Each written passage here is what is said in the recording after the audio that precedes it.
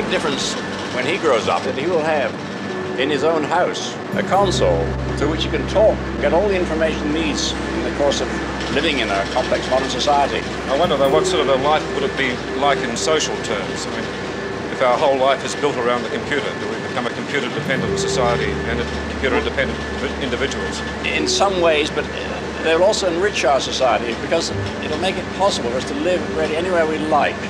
Any businessman, any executive could live almost anywhere on Earth and still do his business through a device like this.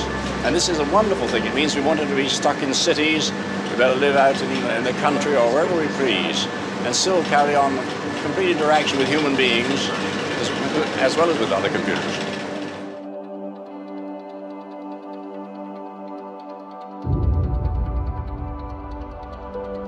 I see the baby's heart.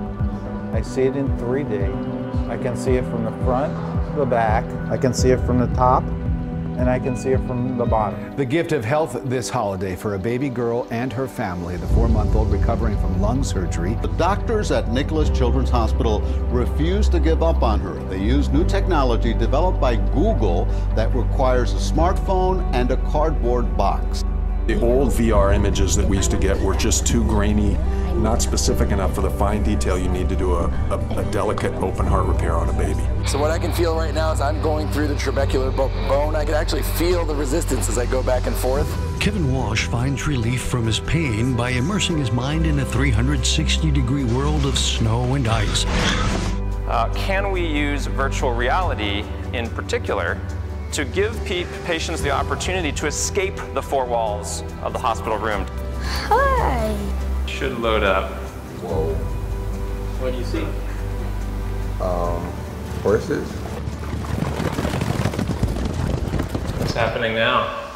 The helicopter, waterfalls.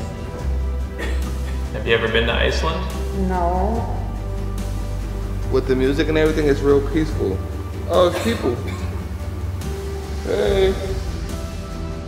Like you're immersed in. How did it make you feel? Relaxed. Very relaxed. I wasn't thinking about the pain. You weren't? No, I wasn't. Really? I was just thinking about being there. And if you feel woozy or anything, just let me know, okay? I'll be right here and I can take them off. I can take them off whenever you want. Just let me know. Oh my gosh! Ah! Oh my gosh! Ah!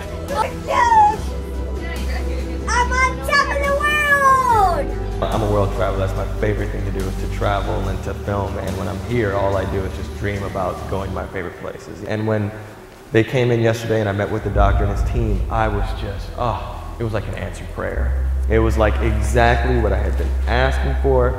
And as soon as I put the headset on the first time, it was like I was on a beach.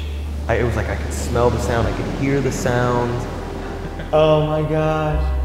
There's my grandma. Good morning, Harmon. I feel like I'm sitting in my living room. Oh my gosh. Thank you so much, God. You have no idea. But a virtual reality company and care home group have collaborated to develop a series of virtual reality experiences to help treat those living with dementia. You recognize the house? Yeah, well, wait a minute. Oh, don't say that. Without us bringing her there, she wouldn't have had those memories. She wouldn't have remembered the neighborhood that she walked in and the fact that her husband worked on the back of her house. Virtual reality allows us to really spark that new memory. There appears to be something else going on between Angus's brain and body. He's beginning to move his feet on his own. Dr. Steinberg makes a final VR confirmation. I'm simulating drilling away the bone that's overlying the aneurysm. Minutes later, he starts the real operation in what's now familiar territory. We'll virtually have 3D X-ray vision, be able to see a tumor under the surface and have great confidence during the operation. This isn't what's coming, this is here now, and it's only going to get better. I mean, this isn't a fad. These neurosurgeons are using this technology and it's making them better and it's saving lives.